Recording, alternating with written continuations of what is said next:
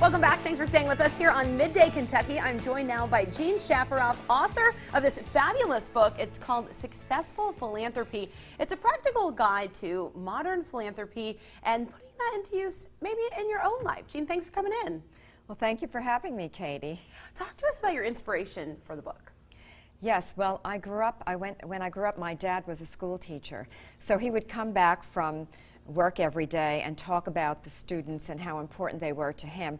And then I went to 12 years of Catholic school where the nuns always taught us the importance of caring for the poor and those in need. So that was the beginning. And of course, my mother also always told us about how important it was to care for those who had less than us or who had disability.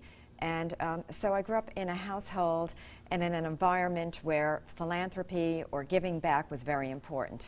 So for people who already have that empathy in their hearts, this is kind of a practical guide to how you can make a difference in philanthropy, right? What can viewers learn from the book? I wrote the book to encourage people to get involved. Now, when we think of philanthropy, we think of three things. We think of giving money, we think of volunteering time, and knowledge. And most people, they think, oh, the big philanthropists, they only, it's all about money.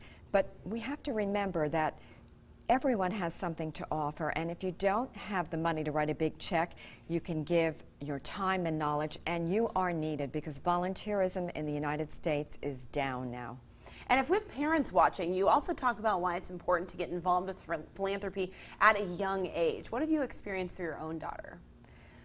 My two daughters, Jacqueline and Elizabeth, actually got me involved with a charity, the Southampton Animal Shelter, and they began my journey in the animal world of philanthropy.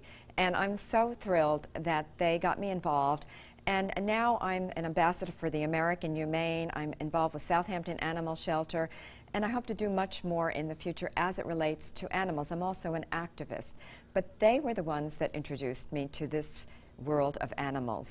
We adopted rescues, and I've truly enjoyed it.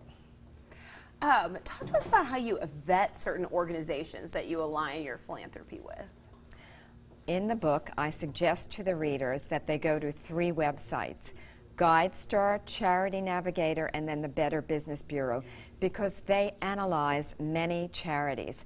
I also say Google a charity, look up different articles, read what the serious publications have to say about that charity, meet the people involved, do your research, and then when it comes to the expenses of a charity, the expenses really should never be more than 20% of all the money brought in. And this is all in the book.